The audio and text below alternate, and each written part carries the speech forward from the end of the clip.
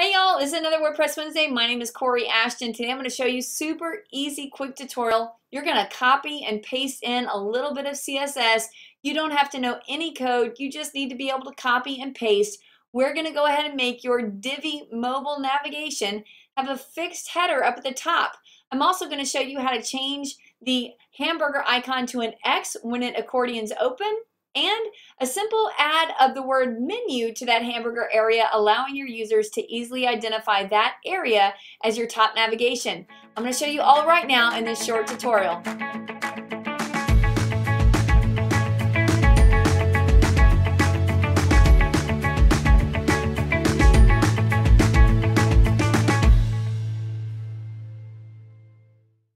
So whenever you're using the Divi theme builder, of course, you can have a fixed or a sticky header up there at the top right. Make that header sticky.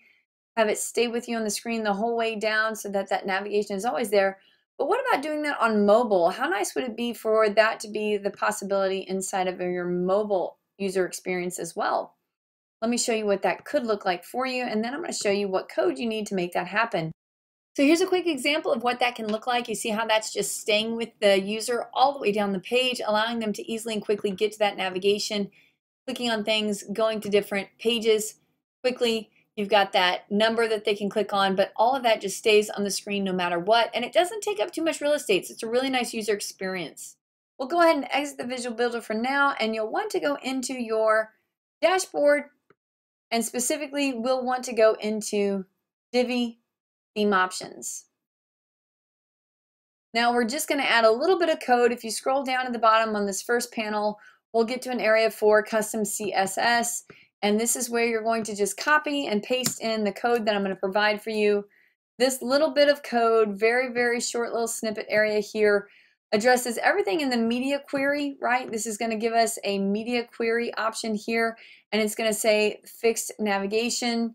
And then this is specifically the mobile menu that we're speaking to there, that we want to, again, give it a specific height.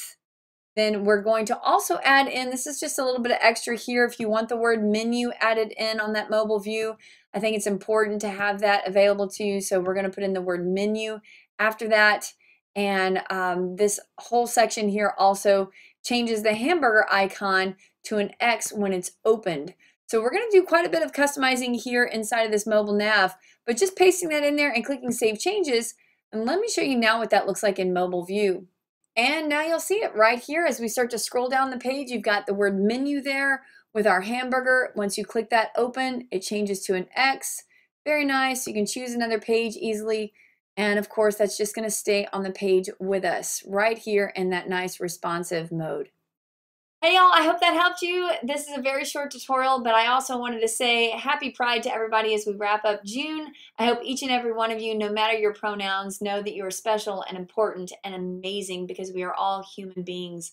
Love each other, be kind to each other, and I will see y'all next WordPress Wednesday. Bye everyone.